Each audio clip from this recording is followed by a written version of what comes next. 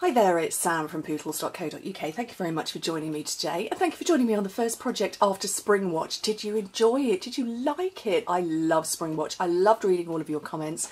I loved very much seeing all of the creations. People had shared so many variations of things that I'd made, and so it was lovely to see that I'd inspired you, particularly the twist and close projects. So many of you have made them.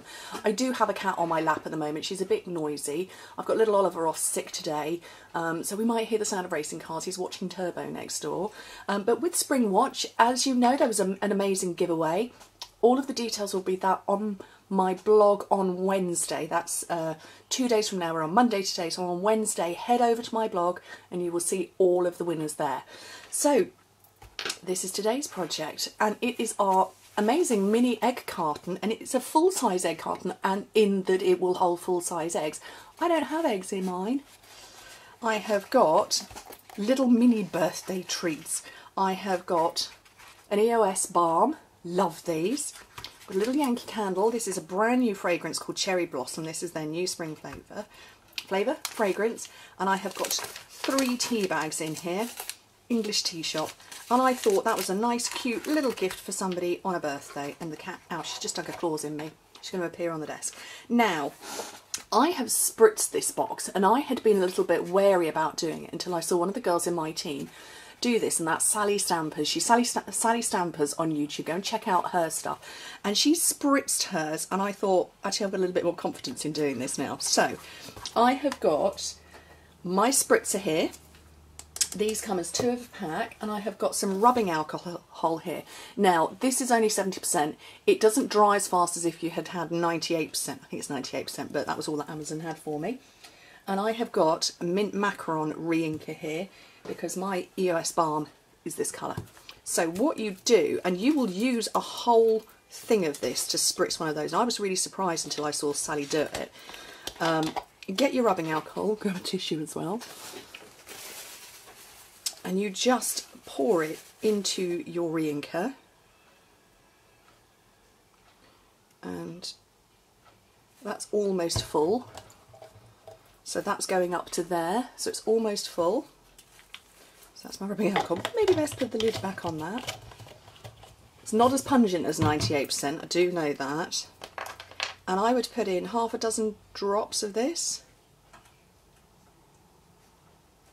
Oh, that was 7. I'm going to put 10 in. Really fennel. I can't move her because I've got this in my hand and I need to get the lid on beforehand. Are you helping? Yes, you are, aren't you? Let's just remove the cat. She's a little bit unnerved because there's a small boy in the house. Give it a good shake. That looks quite dark, but it actually won't be as dark as that. Clear lots of space because you spray this blooming stuff goes everywhere. And I'm quite a distance away, so I'm that kind of distance away from it. I'm getting a bit closer actually to get the colour. Oh, it smells now. And I'm just lightly spritzing. There is a little bit going on my hands. You can see I'm already halfway through it. It is really surprising how much you do use. Just keep turning it around. Fortunately, the rubbing alcohol is inexpensive. I got mine off Amazon. I know that this is something that's relatively easily accessible in, I think you call them drugstores overseas. Perhaps you can get it in Boots in the UK. I don't know. There we go, the whole lot gone. Might get another tiny little bit out of that. There we go. So, yeah, I'm going to put that off to one side. Look at my grid paper. Actually, I haven't gone across, oh, I've got a little bit down the side of my desk, but not very much. So let's get rid of 2 sheets of that. I know when Sally did hers, it was all round everywhere. She did a pink and blue one. So because it's not the 98%, it's going to take a little bit longer to dry. I would recommend not bending this part too much because I did that on this one and it's cracked slightly. So while that's off drying, I'm going to do my little bit of stamping and my little bit of punching because I just thought this was really pretty. Now I have got designer series paper Here we go. Cut to size. Now the one for the inside, the one for the outside is 7 by 7 centimetres, or 2 3/4 inches by 2 3/4. The one on the inside is that little bit bigger, so 7.5 by 7.5 centimetres, or full 3 inches. So I've got those ready cut to size. This is the succulent paper, really pretty, matched my EOS balm. Love it. Perfect. Anyway, whoops, scrap of paper here. I've got my stamp set. Oh, it's hidden over here. It's because I just went like that and everything has moved out of the way. Oh, so succulent, because you know I like to put things together. Happy birthday to a very special person. Love it. And I've just realised as I'm moving stuff, as I said, little Oliver's off school sick today, but he made me something the other week in after school club, and I promised I would share it with you. I lost my, oh there it is, I had a block ready. I promised I'd share it, so before I stamp that I want to share this with you. How cute is that? It's two hearts stuck together with a little pocket inside, and inside it says, "To Mum, love, Oliver." How cute is that? If I could recreate this, if we had big enough dies, I would. I just think that's gorgeous. Anyway, yes, I forgot I was meant to share that with you. Tip Top Toe Pink.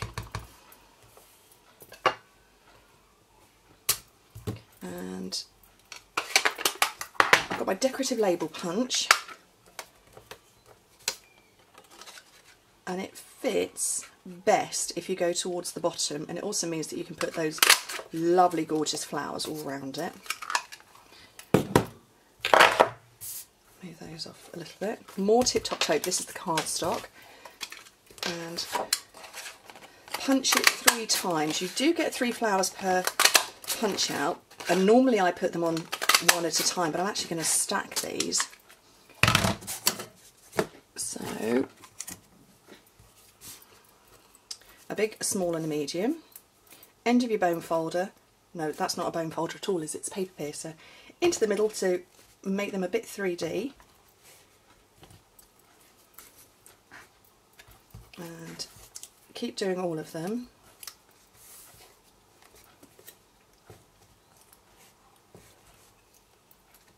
I think this is the one I use for picking up sequins, because it's got a little tiny dab of glue on the end. I made my own picker-upper thingy, so I stuck Tombow on the end of it, so when I'm manhandling sequins. Right, mini glue dots. Got to get them out. Right, so all you do is you stack a layer, and I find if you pick up a mini glue dot, put it on the back of your flower, you can manoeuvre it any way you fancy, so you can make sure it's nicely offset.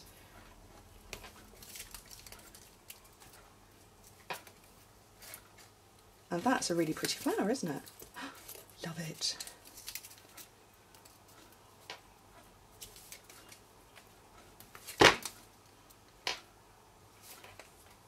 It looks very different when it's all stacked up like that.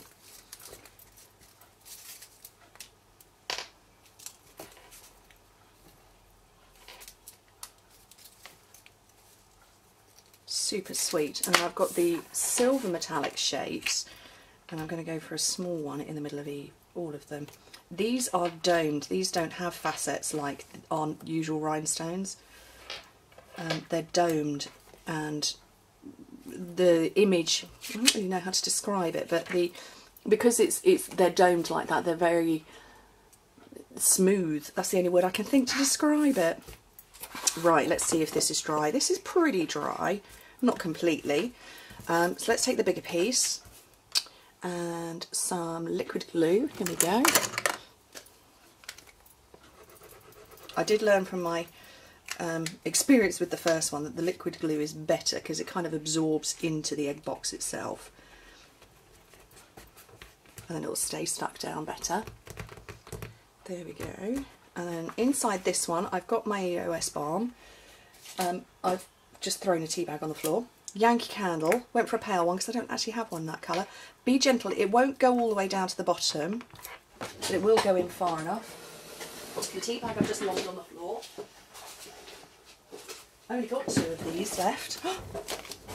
So it's a green one, peppermint tea, and I don't know what that one is, calming blend. See, still not completely dry. Over. pop that on there. Yeah, it's still a little bit damp. I would leave it to dry longer than I have. And then this is the smaller one to go on the top. That's so pretty, isn't it? I'm just going to hold that down while I do everything now one-handed. And dimensionals on there. I want this to not curl up. Down at the bottom. Oh, I can't do this one-handed now. I've got my silver metallic thread, and I find if I wrap it round all 4 fingers that are slightly splayed open, I don't know, I've no idea how many times, lots of times, until you get as much as you think you want. Throw it on the floor.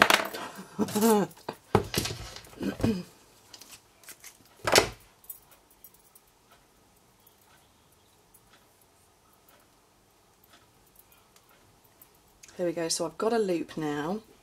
Please stay stuck down. Tiny little bit of fuse in the top corner, and you bend it, you stick it onto there. Whoopsie, grab this bit, and as you twist it down, you can get this figure of 8 bit, which is really pretty, although mine has got over in the wrong bit. So you just stick it all down, don't worry about it, it's going to look a bit messy, but that's fine, we're going to cover it in a minute. Glue dots onto the back of your flowers, and just manipulate everything, all that nest of metallic thread into place. One there, and one down at the bottom.